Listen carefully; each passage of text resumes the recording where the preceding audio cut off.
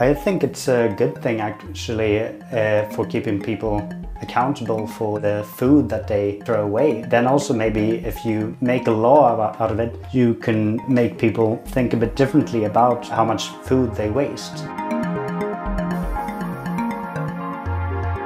In some regions in Sweden, it has been mandatory for decades to sort out the food waste, but now, as of the 1st of January this year, 2024, it became mandatory for the whole country.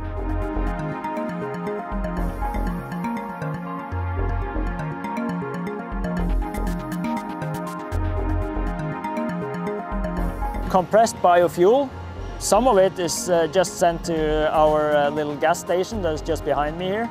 And a lot of the other compressed gas is sent around to gas stations in, here locally in the Stockholm area.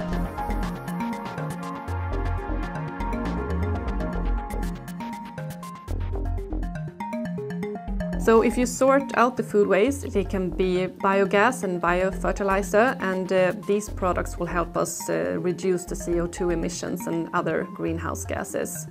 And by using biofertilizer, for example, we don't have to use finite resources such as phosphorus.